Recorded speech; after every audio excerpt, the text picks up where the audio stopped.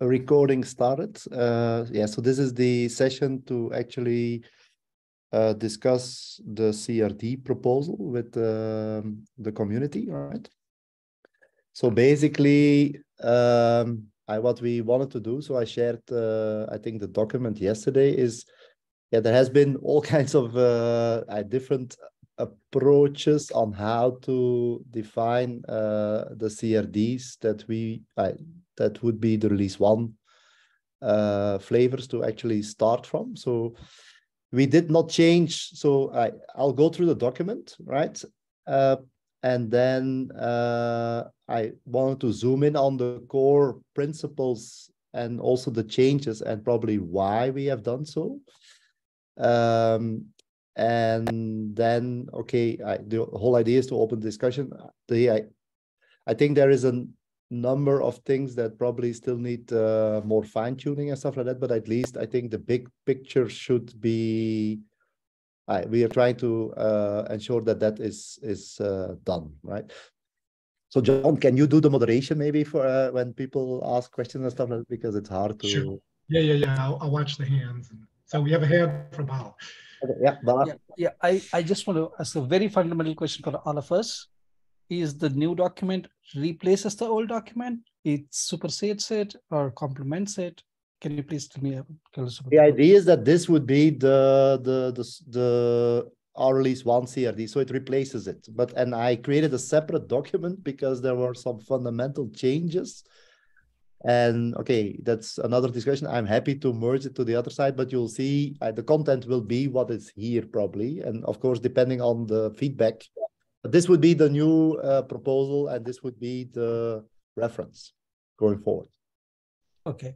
So the reason I asked, because it missed some of the instance set, enough instance set. So we are not doing that. It's gone. So and we will explain why we did that. Okay. Yeah. So it's basically gone. Got it. Okay. Thank you. That's it. Yeah. So it's actually still there, but not explicitly. It's implicitly still there, but not explicitly. And that's probably something important to get to. Because I maybe just to answer that question, Bala, if you look at the blueprint package, I think you have gone through the document. So a package instance, right? So that contains what we call a blueprint that represents that deployment is actually an NF instance, or you could say it's the original NF template, or it's the original NF instance set, but the instance set was actually referring to a template somehow. So, but it's still there, but it's not explicitly called out. And the reason why, and I think Tal was basically the one that was proposing that, is that, and actually I agree with him, is that if we build a construct like an NF template or an instance set, we are constraining ourselves to purely packet core. And so the whole idea that Tal had was, and Tal, please correct me if I'm wrong, but is to make it more composable. And so what Tal proposed is that, okay, we have a package, which is a great asset. So let's define individual components in there that we could reuse later on, potentially for other use cases. Of course, it's all a bit hypothetical, but for example, rather than defining an NF template or an NF instance set and what have you, we built a package which still represents something like that, but it has composable CRDs that are within it that as a whole represents that entity, right? So, and as such, we have a more, let's say, flexible and composable system that probably is for futuristic use easier to adopt and complement. Yeah, that was a good, very good a way of saying it. Yeah, my own take on this is that it's really that, but I would call these. I'm trying to get us to have building blocks that we can assemble use cases rather than starting kind of from the top from a use case and then going down. And I'm also under the assumption that we all share that there are higher level orchestrators, right? There's OSS, there's service orchestration, there's all this stuff above that will give us those topologies, right? So we're not saying the topologies don't exist. They do exist, absolutely. But, and we'll probably have to reference them in some way if we're doing any kind of end-to-end, demonstration of how Nefio could work. But at the end of the day, those topologies are very use case, telco specific and all that. So if we focus on building blocks, then I think we'll be able to do anything, right? Anything that users assemble into. Yeah, but yes, if I can just say, this is actually very much in line. If you go back and look at the principles that we talk about of using, it's the same thing we talk about where we're saying, rather than build an abstraction for something, use the existing Kubernetes APIs in the sort of original discussion or principles. Use the original Kubernetes APIs because we all understand those APIs and when we can construct things out of them. So what the term we've used for this in our kept world is what we call package as interface. So rather than having an abstraction that sits on top of it that provides a constrained interface, you have an open package that people can modify and change. So like all of our condition stuff is based on this principle. And so what we're doing is actually taking that same principle and applying it up the next level and saying, yeah, we don't need an abstraction for that use case. We can just take the building blocks of that use case and put them into a package and collect them together by association. And it's way more flexible. And as long as we understand those underlying building blocks, we can operate on that as a set much more effectively and much more extensively. So it's actually really great way to, it's again applying our principle again, and not creating rigid abstractions that aren't strictly necessary. Yeah. Thank you, everyone. Yeah. Okay. Can you lower your hand, Vala, just so, yeah, thank you. Okay. So basically, okay, we still at the moment have a core class and a core topology, and maybe core is probably also debatable as a name, I think. So if people have suggestions, we are open for that. But so everything still starts at the top, because just to give you a reference, in core, you have packet core, you have voice core, you have a core in networking. So probably the name will have to be changed. But yeah, so the idea is to basically, core is basically a collection of various components that represents, at the moment, I would say it's typically, or at least in Nokia, we call this packet core. It's an assembly of this, and there's a high-level construct that would do that. Maybe before, John, so the idea also here is, based on some discussions, some people believe that this should not be a complete standard-based Nefio CRD, but more of a reference or a reference proposal on how that would look like. John, yeah. Okay. Yeah, I was just going to say, I think that, this is all a discussion. So, but based on what we were just saying about what Tal was saying and what what we were just talking about, we probably can actually treat what's represented in this document in your core class as just another package. It's like taking it up that level. So I think maybe we should just go through this. Yeah, just keep an open mind that this is a proposal and this is under discussion. We're not saying it's fully baked. I think that we can actually take it a step further. And actually construct these core classes just as packages, and the topologies would be embedded in those packages too, which is what Wim said right in the beginning, but I'm not sure the document reflects that. That's true. It's not there at the moment. Yeah, correct. Yeah. Now, I think another philosophy behind the proposal here is the following: is that, okay, so basically the main building block is the packages, right? So the packages that represents a specific network function deployment, right? And how do these packages get established, right? It's basically coming out. So typically what you have is people say, I need a core. At the moment, we defined 3 criteria, but probably that's up for debate. So we basically said it's either the capacity, and we made like small, medium, large. There is the purpose. So what I see in a lot of implementation is a lot of people segment for enterprise customer, like, or even private wireless or mass market. So that would be a reflection of purpose, or location could also be relevant if we are, for example, I think in Verizon, they have regional deployments. I know that certain enterprise, they have very targeted areas where they operate.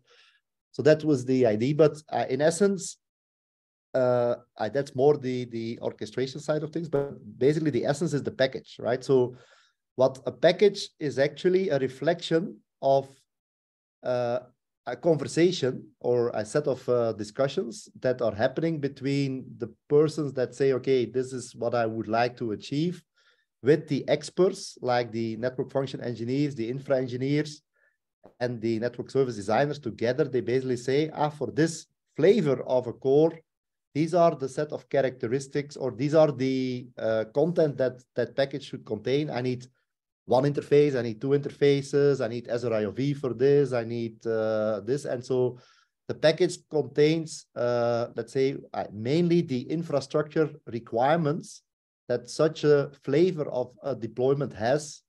And that's kind of the baseline. So the way that package gets established is through that conversation of these various people or roles, as we call them, that basically together define it, and they document that into that package, which represents a flavor of that core type of thing.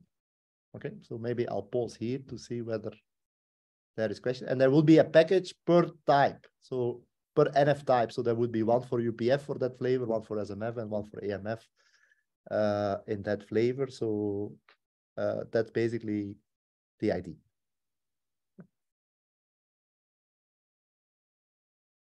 Okay, if that's clear. So, and as such, Bala, back to your point, at the end of the day, there's kind of an NF template that we had originally, but because we don't have, I wanted to do this abstraction and yada, yada, yada. That's why the package, as John and Tal was saying, is reflecting that. And it's a better way of doing so because we believe it's way more composable going forward and more flexible, right?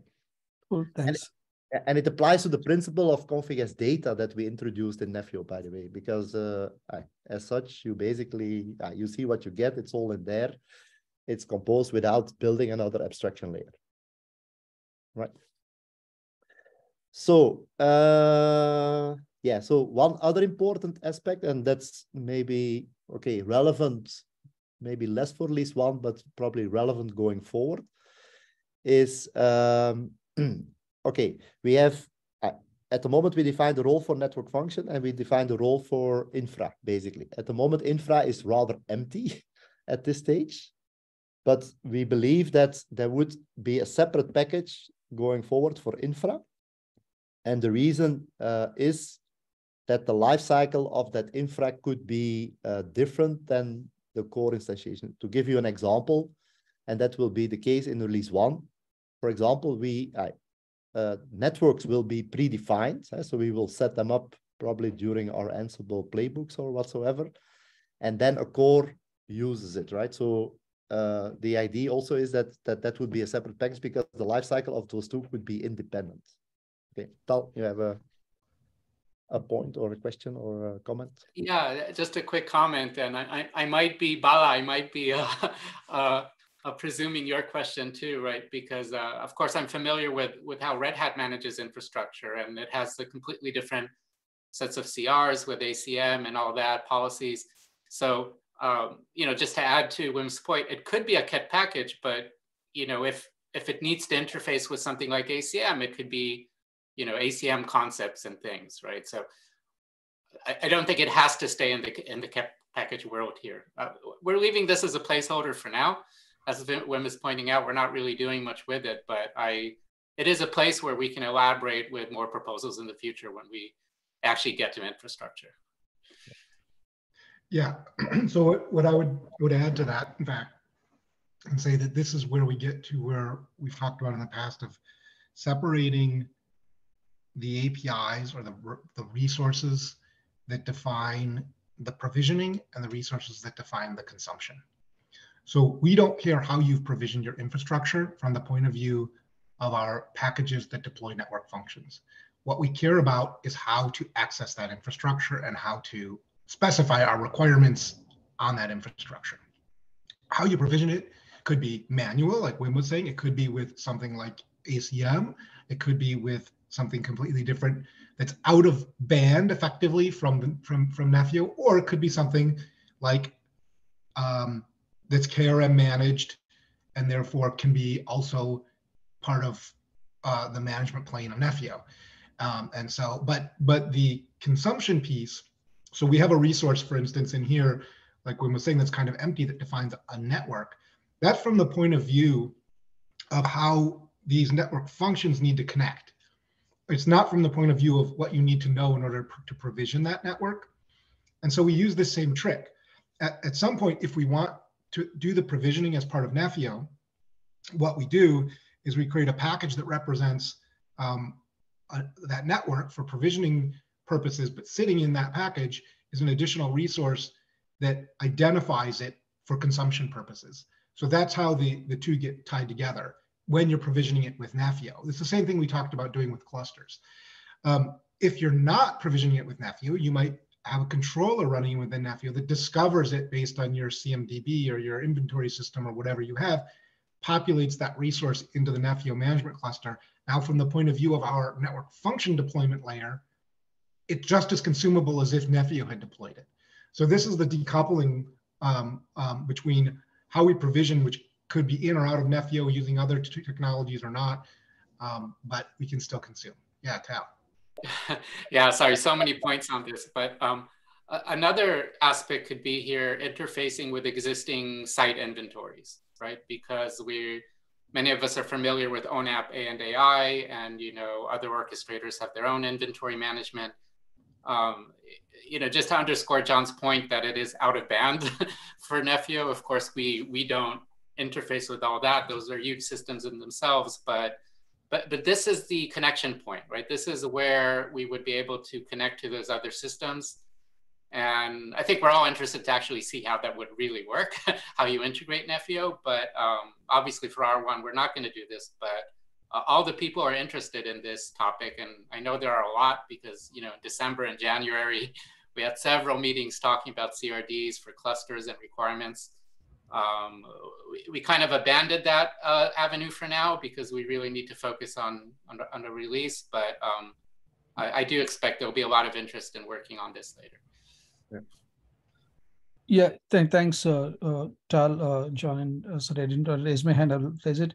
So at this point of time, we are only talking about network infrastructure components that is required for the 5G core functions as defined here, right? Just want to make sure we're not defining the actual cluster creation or anything at this point. But not at this point, but going forward, that would be, I think, in the release. So just to be clear with everyone, I think, what is the name again? The person from Arna, Sandeep, I think. Sandeep, yeah. Sandeep is, he has so there is one of the issues in our project plan. It's a stretch goal to actually do something for cluster provisioning, but it's kind of nice to have. So it's like, but it's not a huge focus, but yeah, it's he's working on it. So let me just sort of describe how that fits in here.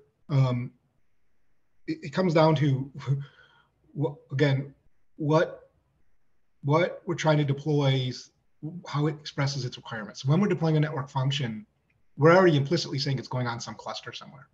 So that sort of already has to have been done. But in the network function package, it needs to express that it needs to connect to some network. So we need that resource. Now we also do need, we're basically sidestepping this cluster issue with a couple of assumptions. One assumption is that we have repositories associated with workload clusters. So now we don't need to know about clusters, we only need to know about repositories. So once we need to know about repositories, the thing that consumes repositories is the package variant set thing that fans out. That's all it needs to know about is where a repo is and how to put something in it. And so we're kind of sidestepping the cluster issue by associating individually with a repo. If we wanted to provision clusters, we just have to, we can do it any way we want. We just have to populate a repo resource. Like that connects up to it. Later, our 2, 3, 4, whatever it is, we're going to break those assumptions and it's going to get more complicated. But for now, we kind of are like just sidestepping it. Tal, because I think Val, your hand's up because you, yeah, Val, go first, please. Oh, Val. Okay, yeah, I just wanted to add, I know this is such a deep topic, but to add to John's point, yeah, a repository is our equivalent, a Git repository is our equivalent of a site. I'll just mention too that there's enough flexibility that it doesn't have to be a one-to-one relationship between site and Git repository. It could be a directory within a Git repository. So, you know, in terms of scalability, that might be, you know, thousands and thousands of Git repositories, but it could be managed in a different way. And I'll also point out that, you know, for Google deployments, we're using config sync, right? So for us, the Git repository is a very trivial way to be a site because anything we push to the Git repository, config sync pulls it to the cluster, to the workload cluster. So I know there are other ways to reach workload clusters, but again, for Nefio, it's kind of just out of scope, at least at the moment. And that's how we're treating it right now. It's simple enough for us. we're building these, we're making these very constraining assumptions for R1. And exactly, because we need to reduce degrees of freedom. But like, eventually we'll have to break those. Also, I think maybe important to understand, I think Tal touched in the comments already. So if you look to vendor specific capabilities, for example, let's say, okay, I have a certain flavor of a core and in the package. So there is 2 ways potentially to add vendor specific pieces. One is you put your own CRD in it, which is there, right? So that's one option.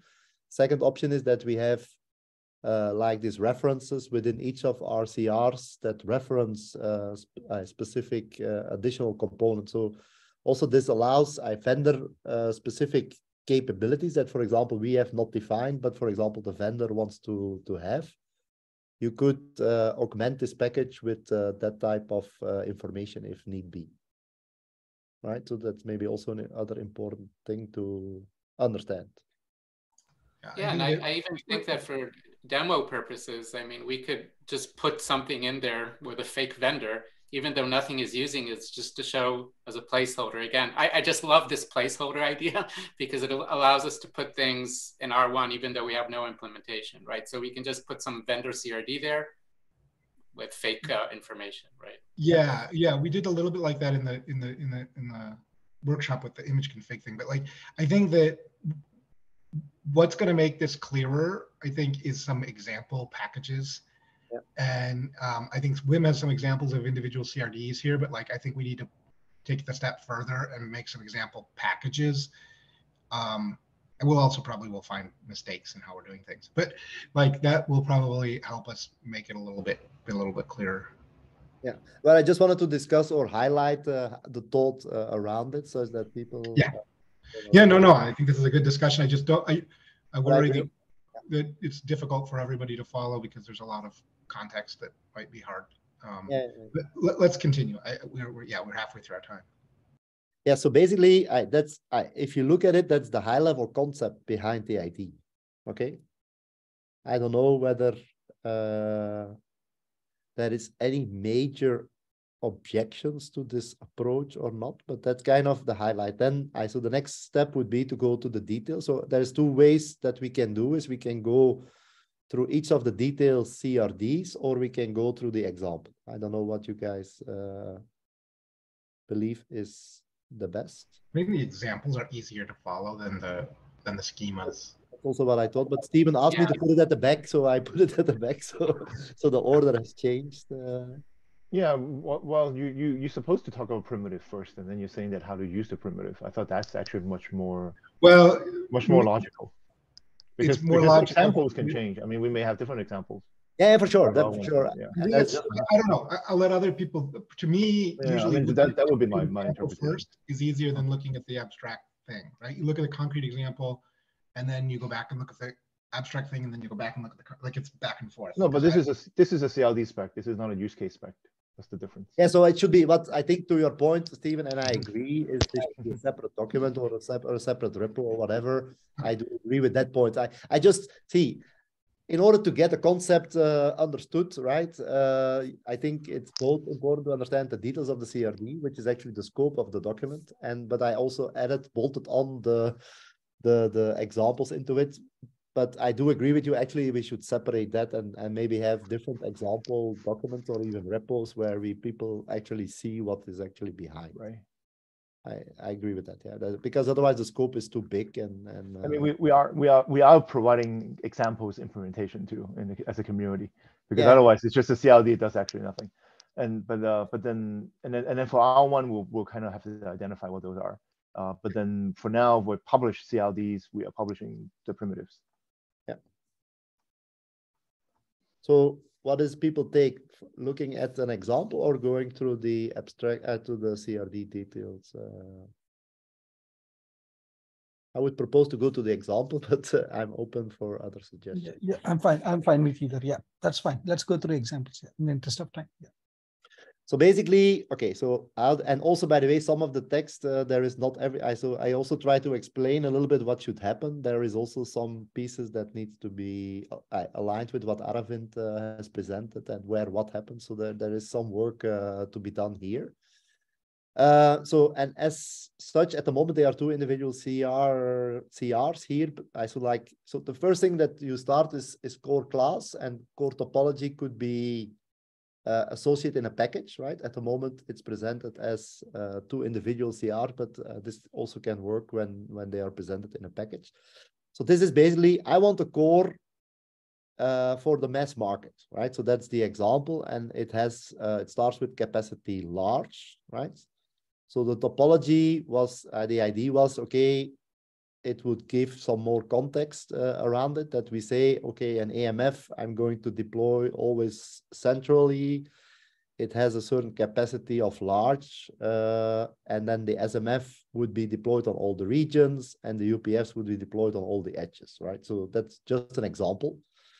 And so that would be the input that we would get. Now, this again would be a reference thing. So that's not our main, so that's not the true blueprint packages that we talked about. So this will actually give us information on which blueprint package that we are going to use, right? Or consume, okay?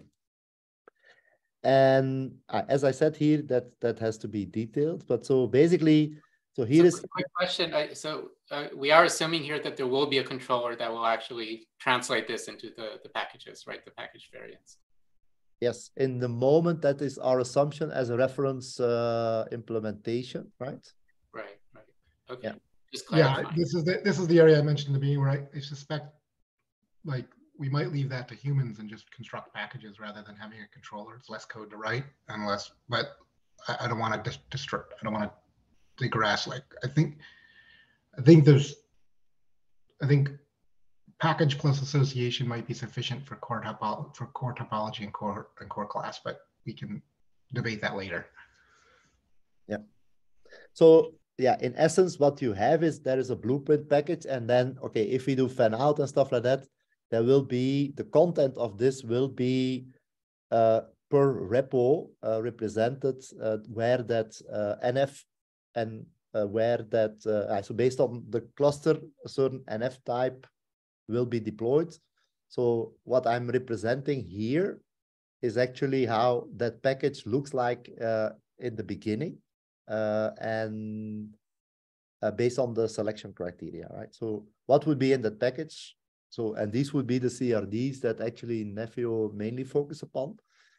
So this would be, I call it network attachment. So this represents on how that core would be connected, or one of the attachments on how that core would be connected to the network. So, and these are all individual CRs that are all contained in the package. So there would be one network attachment for N3. So what we say, it's connected to this network. We say this is an SRIOV type and it uses VLANs. Okay. So for the N4 interface, so this is an example of a UPF, by the way. So here we say this is the N4 interface. It would be an IP VLAN CNI type. It's also a VLAN and it connects to this network, right? And then we have N6, very similar. Also, it uses SRIOV instead of IP VLAN, for example. This is just an example. Then capacity, this is a point of discussion, I think, whether we have to split a separate CR for control plane or data plane. So at the moment in the current CRD, it's a single capacity that has actually 4 attributes or 4 properties. One is the uplink and so max uplink, max downlink, and then max sessions and max subscribers. I think there is people which have probably different opinions on that. So, but at the moment, that's one CRD that has these 4 properties. Of course, for a UPF, I picked only the throughput ones, but it's just that's how you show the or potential flexibility. I'm not saying that this is the way to do it. And then we also have a data network name that DNN, that is the internet. And we say we need a pool, and we can have multiple pools if you want to extend it, that has a certain size and how it's connected to the network. So this would be the content of such a package that represents a certain flavor of a core. So for example, if you would have private wireless as an example, you could say I only have one network. So you only have one network attachment instead of 3. And you could say, so the CNI type is Mac VLAN or something else, right? And I don't use VLANs, but I just have a native interface, so without any sub interfaces upon. That's also possible. So that's basically for each of these, what I call core deployment types. This is the content of such a package that represents something like that. And how gets this established is, first of all, vendor input, right? That together with the network function designer and the infra engineers and the network service designer collectively gets established. And that those packages would be put into the system, and you have different flavors for various use cases and deployment scenarios. And yeah, that's basically the idea. So I sometimes also, another way of expressing it is, if you look today, you go to a public cloud and you say, I need a flavor of a virtual machine, and here are some characteristics. It has to be 16 CPUs and so much memory and this disk. So it would be something along those lines of how a blueprint package, what it would be. Okay, any questions or comments around this? Okay, and so, yeah, Bala. Yeah. Yeah, thanks, Wim. I think it's really appreciate you putting this example together. It's very helpful. So as I was going through this last night, I had this thing in mind. So essentially, we're talking about particular flavor for a 5G core deployment. Then we are almost assuming a greenfield deployment where every function is going to be deployed. So since I mean, I'm not from a, I don't work for a service provider, so I don't know about this. But are we considering the cases where, for example, these things are from different vendors and something, let's say UPS is already deployed, or they're using this to deploy only one function? I just want to make sure if I think that may be a valid case in my view in a more brownfield area. And then in that case, just want us to think through how this particular workflow is going to work for that. Yeah. You want to respond, John, or should I? I'm happy to. Yeah, I have something to say there, but I'm sure you do too. I think this is actually a great point, that why we might do it as a package instead, because then it's not up to us. It's up to that particular organization and that conversation that Wim talked about. And they'll say, huh, in our organization, we want to offer this ability to deploy this core, but we've already deployed these parts of it in these environments. So in this particular package, it's only going to include this function, and it's going to be constrained in this way, and it's going to be pointing to some other piece of infrastructure or other piece of the core that already exists. And so it's that composability, that flexibility in packaging things willy-nilly, really, is what would allow us to do what you're saying. Yeah, I was thinking in the same lines, John. Just wanted to make sure that my thought process is the right way. Yeah, thank you so much. But it's a line now. Of course, we have to look at all the details. But for example, one of the examples so this is one type, right? But for example, if you say mass market as the starting point that we say, you could say it's Ericsson AMF, it's Nokia SMF, and it's affirmed UPF or something like that. It's possible, right? And you could even say for this flavor, for example, what I see in a lot of use cases happen is for mass market, they have a certain vendor for a certain type. For enterprise, they have different flavor of the vendors, right? So what you do is you basically build the packages based on the flavors and the selection process that people have done, and they have the flex. So it's that conversation that allows them to build the right components together and make it composable. That's, I think, in my view, the beauty, the nice thing about the proposal on the table is that we don't define this predefined abstraction CRs, but it's actually a collection of things, and then the composability is up to the consumer rather than us trying to define every use case, which is probably impossible. Yeah, makes sense, Wim. Yeah. So yeah, and then here, so we have to update stuff, and that's also, I do agree that it's better to split this document or these things off, that we have one way to describe this, but then our hydration process would kick in, right?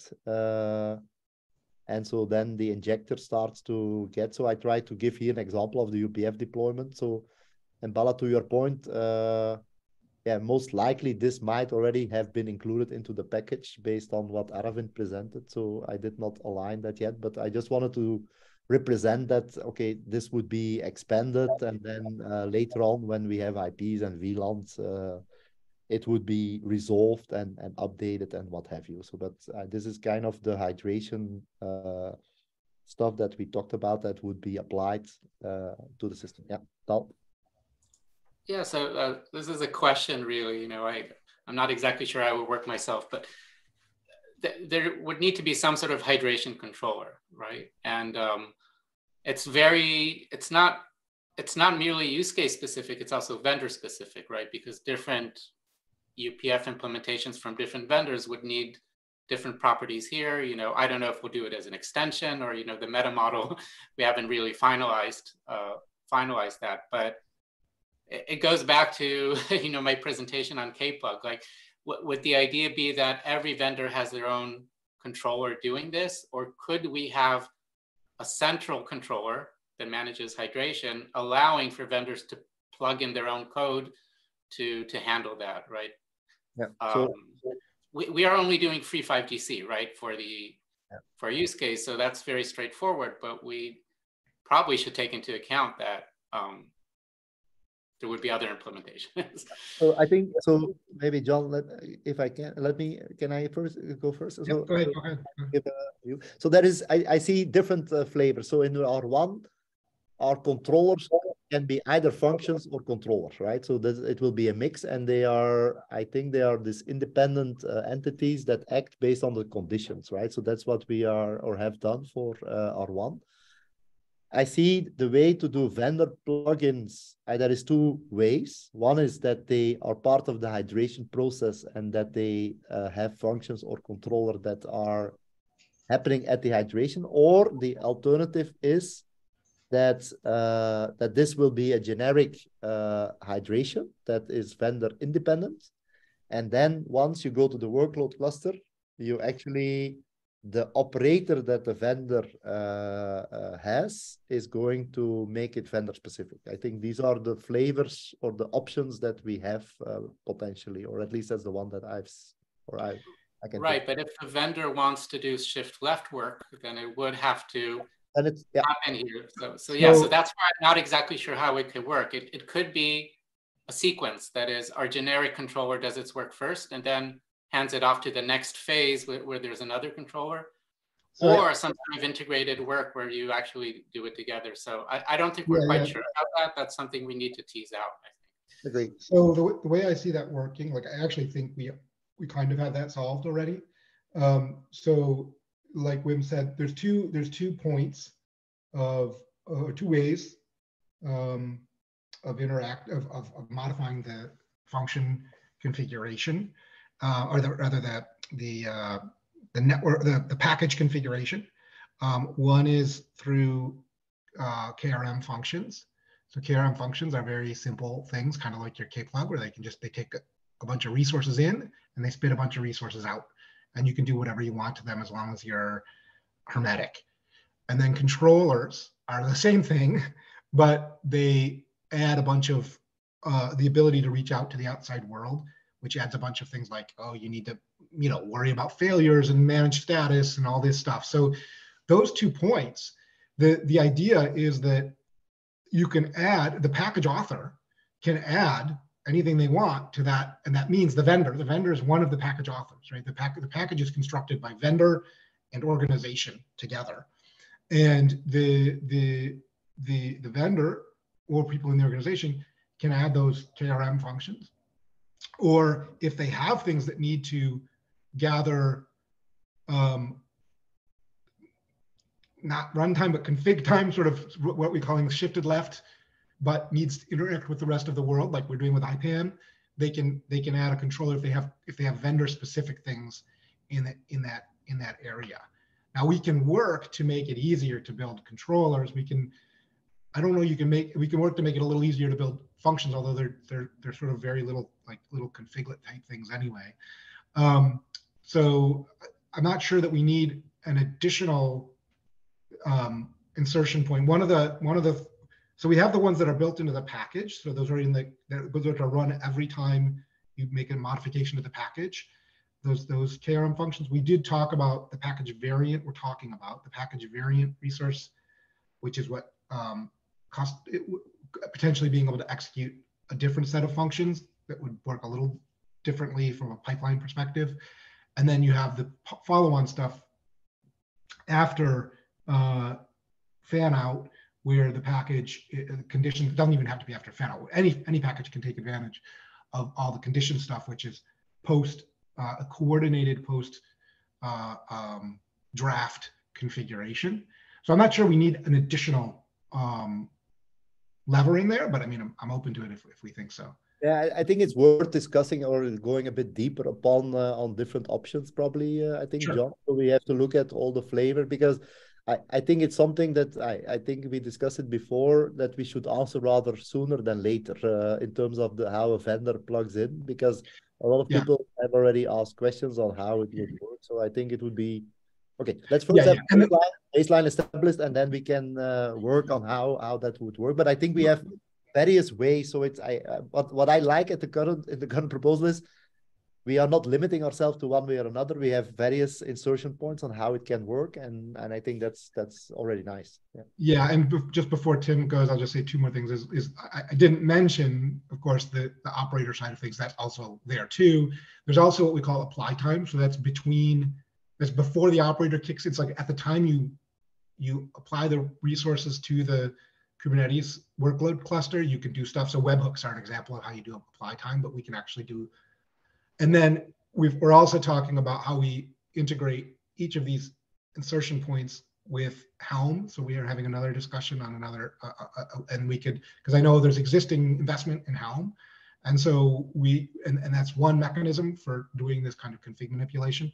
So we can plug it in at different parts of that flow. But I do agree that I have an old diagram that talks about here are the life cycle of a package, and here are the insertion points where we can make mutations. And so I would suggest we go back to that and see if what I've described there is sufficient or if there's more we need. Tim. Yeah, so I'll let you guys finish your question on controllers. I had a question on the NAD creation. Oh, okay. I think we're done. Yeah, Are there other questions on controllers? it's more or less done. I did. We can go. Yeah, back. so good. Now go down to your last page there, Wim, because it's just a question. This one? No, keep going to the last page. This Yep, one? there you go. Okay, so you say, lastly, a NAD is created which defines the specific parameters needed for the interface and attachments to the NF. So how does that NAD that you just created, how does that get correlated back to the request that you made? Is it by the name of the network instance? Is that how you're doing that binding, or are you going to inject the NAD identifier? So the way it works today is the controller that sits in the workload cluster, right? Mm-hmm. So the way network attachment definition work is through an annotation within the pod, right? So what happens is when the operator or controller that sits in the workload cluster injects that annotation that references the NAT into it, and that's how they bind. So here we just pull it down, but the controller that lives in the workload cluster, or at least that's how we did it in the POC, is that when the pod gets created that represents this, will do that annotation, and as a result, that's how network attachment, I call it the late binding, is so the binding doesn't occur here because you said lastly a NAD created and defines, right? Yeah, and the binding happens at the workload cluster level. Yeah. Okay, so the creation of the NAD and the binding happens in the workload cluster, right? Yeah. So this is basically. Yeah, I didn't get that from this, right? I didn't know what you're exactly trying to do. Okay, so at the moment, what we are doing is that, so what's actually in the package is actually all of it, but there is actually two CRs in the package that are relevant for the workload cluster. The one is the UPF deployment that is here, right? And then there is, if you look to the, there is one for every network attachment that you saw before here, for these, right? We create, so these ones, we create a NAT with, so this was a discussion before whether to do shift left or shift right? But at the moment in the shift left model, like the VLAN, the CNI type, the version, all of these things gets hydrated in the management cluster, but it's not yet applied. So it's basically, here is a CR that is that would be in the workload cluster, be implemented and applied to the cluster. So then when that is hydrated and approved by the person to say, hey, I'm okay with this, then it config sync takes that, applies it to the cluster, because so the way that these CAP packages work, so all of DCRs, they have an annotation or a label, I forgot, to say this configuration is not to be applied to the cluster. So there is a specific key value that represents, hey, this can be applied to or the cluster or not. And config sync uses that to know whether to apply or not, right? But basically, from this package, network attachment definitions that we were talking about, as well as the UPF deployment, are the two CRs that actually will be used at the workload cluster and then applied, and then that late binding happens there, but it's not happening here. So this is basically content that we prepare in a package per cluster, per NF type. Okay, so go back down to the UPF deployment. I'm just trying to make sure I understand. When that light binding happens, right? What changes in this particular, let's just take N6, right? What changes? What will happen? What will change in this when you do the late binding? So what happens basically? This UPF deployment at the workload cluster is input to an operator that is a free 5GC operator. Right. That operator creates a deployment specifically to all the requirements that came here. In that deployment, in the pod spec, you basically build that annotation, that late binding reference, right? And that's how then the free 5GC gets spun up, right? And because we have that annotation in the deployment spec and in the pod, that's how the late binding happens through the multis. We use standard multis mechanisms to do so. So does the CR either as part of the spec or the status that's in the workload cluster, does it have that correlation between, we're talking about N6 here, the N6 and the NAD that it was bound to? Yes, so it has a reference to it, yeah. Okay, and it's just not shown here. That's what I was trying to drive. Yeah, so we have to add that. So I stopped at the management cluster, so we have to add the part of the workload cluster. Got it. Okay, I'm good. I was just like, that was the last cookie. I couldn't find the drift. Yeah, we have to add that. Yeah. All right, man. Thanks. Yeah. All right. So I think okay, we have a small team, so we probably, does anyone have major objections to this framework? Of course, there will probably some details that we have to flush out on some of these things, because the whole idea is that we would send this document. Maybe we can remove the example if people believe that, or we send this document as is to SIG1. We probably will have to represent it probably in one of our meetings, I think, John, given the amount of people that we have here. Probably we should spend some time on it. But if anyone has major objections against what is on the table here, because that would allow us to make progress. Because from the way I look at it, this is kind of fundamental in how we progress, because all our work is probably depending on it. That doesn't mean that every CR, how it's defined here, cannot change and we can split it apart. But I think it's what's most important is the framework that sits behind.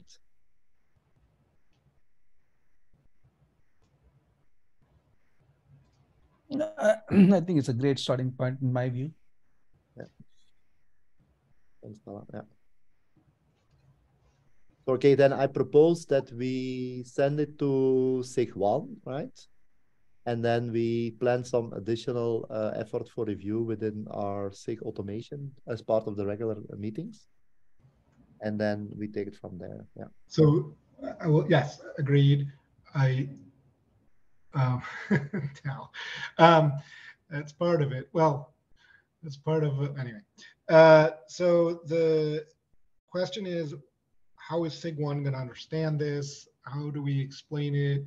Do we want to, we can send it as is. Do we want to set up they have a meeting on Monday. I don't know if they this, if we need a separate meeting with people that are interested, because maybe it's too big of a group. We should think about the logistics of it, I guess. There's a lot of context that this group has that they don't have. So it's like, how many hours are we going to spend trying to explain it? But I think, yeah, so okay, in the meeting, I think you were not there on Tuesday this week, John. So, but I basically told them that we are working on this. Okay. That we would send this. And of course, I told them that we would present. We wanted to present this because there is so much content. So that was what I suggested to them. And I think they were okay with that approach. Okay, awesome. Yes, just to let you know, there is no SIG meeting next week, at least on the calendar. Oh, it's once in 2 weeks. Oh, good. That gives us good. That gives us more time. I was worried. I'd like to have some example packages. Okay, we can work on that next week. But see, we can send this document as is and just say we're working on more examples to show concretely how this is how we operationalize this. I think that will make it. It's still pretty abstract. And so, I think that will make it a lot clearer if we can do that. Yeah, for sure, for sure. Yeah. Yeah, But so I think Tala, they also said that they would meet more regularly. But you're right, is there's not there hasn't been any invitation sent out. But Yeah, during they haven't finalized that. No. Yeah. Well, besides, they're also not using the PMO admin account. oh, we have to. Yeah. Gosh, we have to. So help. you can't just out of the blue schedule your own meeting. not from outside. Yeah, we need to NFA. help them with the RFA. logistics a little bit to get so they understand how to do it. But okay, Wim, are we all set then? Yeah, I think that's it. I really appreciate everybody's feedback. Yeah. And I would like to thank all of the people. So this is, by the way, not my work. So this is input from various people, right? So thanks everyone for helping. So this is actually community effort, if you will. But yeah. Well, thank you, Wim, for coordinating and leading this effort. So that's absolutely critical. Yeah. Thanks, everyone. John, I mean, if I may ask a question, I'll raise a hand and ask a question. So what does this mean for the sequence diagram that we discussed? Does it change anything at all? It's a great question. So what I'm thinking is that now that we have this, we can think through, and I hope to make, and I'd love for anybody else to do this too, but I was thinking this afternoon, if I have time, I'm going to think through what the implications of this are on the little task forces or whatever we wanted to do. Like we probably want a task force specifically around how we define these different requirements. I think Tal's super interested in that. We also going to want a task force around this piece we just talked about of like, what are the insertion points for customization along the way, you know? So like the hydration side of things. So I mean, one way we could divide it is management cluster and workload cluster. I don't know if that's sufficiently granular, but like we should think it through and see what, but I think we should, like I said before, land on somewhere between 3 and 6 task forces that can kind of take those things that we put on the board, Bala, and kind of refine them, take ownership of, and we'll create area labels, we'll assign areas, and we'll assign some team leads in those areas, and people who are interested in those areas can gravitate towards them. Maybe we'll create Slack channels for them. Like we'll execute those semi-independently, right? That's the whole idea, is that we shouldn't all have to talk about everything all the time. We are very hierarchical at the moment. If we want to make progress, we have to be more divide and conquer, I think. So this would allow us to do so. Yeah. Does that answer your question? Yeah, thanks. Okay, I think we better go. I'm late for another meeting. Yeah, thanks all. I'll stop the recording. All right, bye-bye. Bye.